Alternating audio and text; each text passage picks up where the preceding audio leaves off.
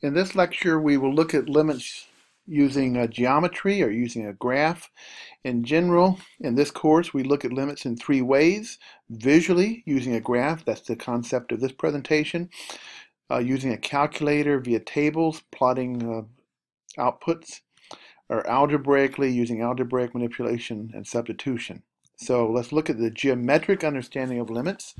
Here's a picture of a particular function.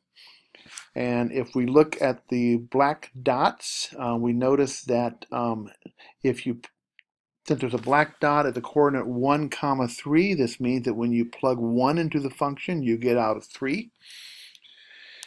If you plug 2 into the function, you get out 1. That's the explanation of the black dot at the coordinate 2, 1. And if you plug in 3 into this function, over on the right side, you'll see that when x is 3, the y value is 2. That's the black dot at 3, 2.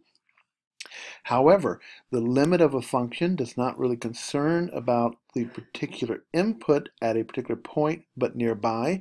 If we want to know the limit as x approaches 1 from below, we imagine walking along the x-axis from the left, getting closer and closer to 1, and asking what are the y values. In this case, the limit as x approaches 1 from below of this function is 2. Because if we plug in values just below 1, like 0.9 or 0.99 and so on, the y values on the blue curve, the blue line, will be numbers like 1.9 or 1.999 and so on, approaching 2. So as x approaches 1 from below, y approaches 2. We'll be approaching the circle that is not filled in.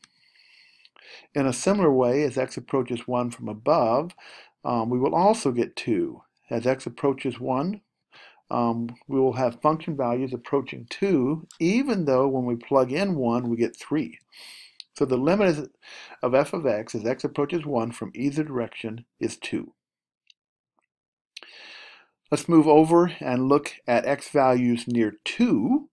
As x approaches 2 from below or from the left, as we walk along the x-axis from the left to 2 towards 2, then the y values are dropping down to 1.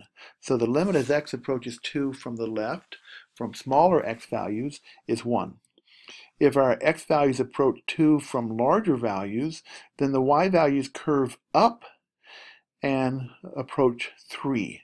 So if you have x values from the right of 2 and we walk toward 2, the y values on this curve will be rising up to 3. So the limit as x approaches 2 from larger values will be 3. Now the limit as x approaches 2 is undefined because we have a one-sided limit approaching 2 from below that gives us 1, and a limit as x approaches 2 from larger values giving 3. If we leave off the plus sign or the minus sign, we then allow ourselves to approach 2 from either direction. And a limit has to be unique. In this case, we're getting contradictory answers.